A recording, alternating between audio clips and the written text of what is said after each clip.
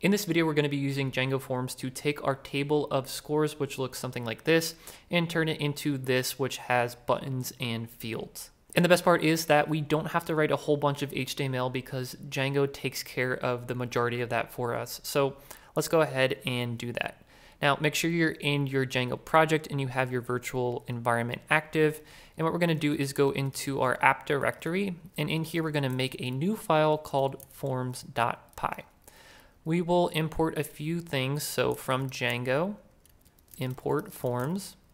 And we're going to import our model as well. So from score.models, import score. And again, this is the directory score.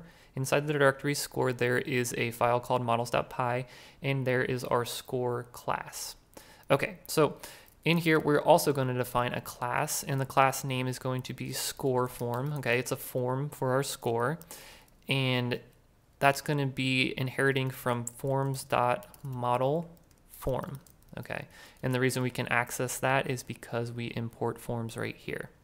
Now, this class is going to have two attributes. One of them is going to be the model that we want to associate with, and the other one's going to be the fields that we want to show up in the form. And actually, this all happens within another one of those meta classes. So it's a class within a class. So inside of our class, we're going to define our meta class, and in here we're going to define those two fields. So the first one is the model that we want to associate with this form, and that is the score model. Okay, we're pulling that in here. And then the fields that we want to show up, because sometimes you might have a form where you don't want all the fields to show up. So the fields, we're going to be explicit with that. We want the name field to show up and the value field to show up as well. And honestly, from the forms.py file, that's about all we have to do. So let's go ahead and save that.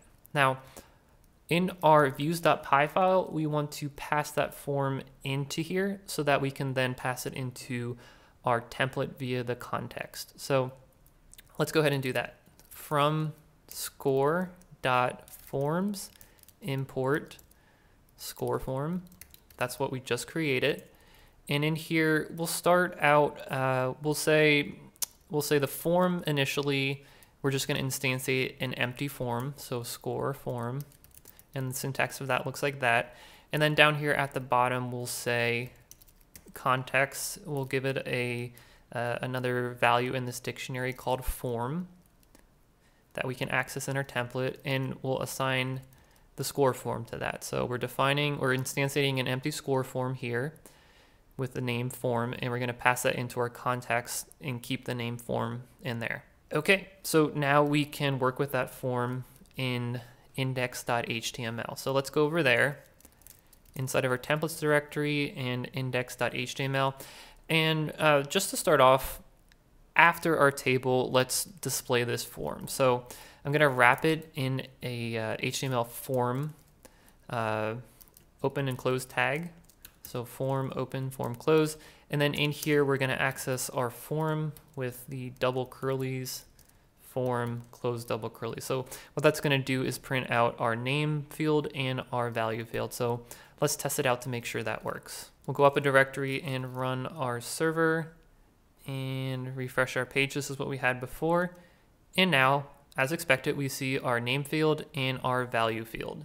Okay, so this is a good start, but I kind of want these fields to be part of my table. So for example, let's go back to our simple example here. I want the first row of the table to be the fields so that I can just come in here and add another name and another value like this. So let's go ahead and set that up. I'm going to minimize this, and we'll go out of our server, go into our app directory, and then I'm going to edit the index.html file again. And for now, I'm going to get rid of what we just did and do something kind of similar up here for the first row in the table. So right before we start printing out the rows in the table, the first row is always going to be an empty row where we can add a new name and a new value. So how do we do that? Well, the form is composed of the individual fields. So you can actually loop over the form and for each field print out those individual fields in another column. So let's do that. So we're going to have a table row here in the beginning, and inside that table row we'll do our for loop. So for each field in the form. Okay, we have access to this because we passed it in via the template context. I'm gonna end for, just so we don't forget. And now each field we want to have a new column associated with that. So we'll make a new table data for each field. And there's only 2 fields and we have 2 columns in our table, so that matches up perfectly. Okay, that looks good. Let's save that, run our server, and see how things look. So we'll come back here and refresh the page, and as expected, we have these 2 fields now part of our table. We're off to a great start here, but we're missing one very critical thing, and that is buttons. What good is a form without buttons? I want another column here that has, you know, maybe a save button here, and then for each row, an edit button and a delete button. So let's add some buttons to our table. So let's minimize this, get out of our server, go into our directory for our app, and then open up index.html in our templates directory.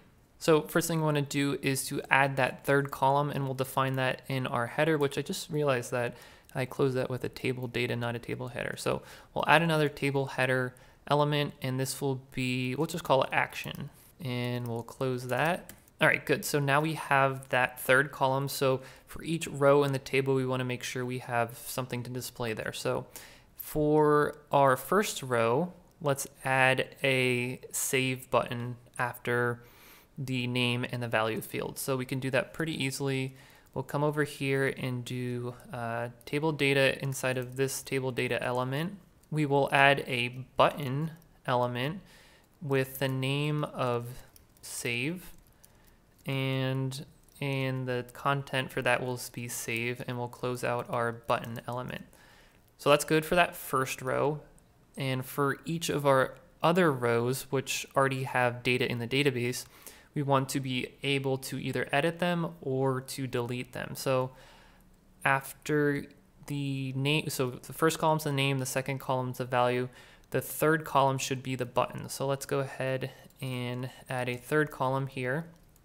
I'm gonna put this on 2 lines because we're gonna have 2 buttons associated with each row. And the first element is going to be a button with the name of edit, and that's going to have the content of edit, which is actually going to appear on the button, and then another button here with the name of delete, and that's going to say delete. We'll close that, and we'll close that, and I just realized the names, let's give all the names lowercase, the names of the buttons lowercase letters, and then the actual buttons, the text that's going to show up on the button will have capital letters. So I think that looks good. That should do what we want it to. So let's go ahead and back out of here and run our server, refresh our page. And now we have a table, exactly what I was looking for. The first row, we can edit it, or we can add a new element to our table by clicking the save button, and then each existing row, we can either edit it or delete it. Now, obviously these don't do anything right now, but that's what we'll be taking care of in the next video when we actually make these buttons do something. Create, read, update, delete, that's called CRUD, and we'll be looking at that next.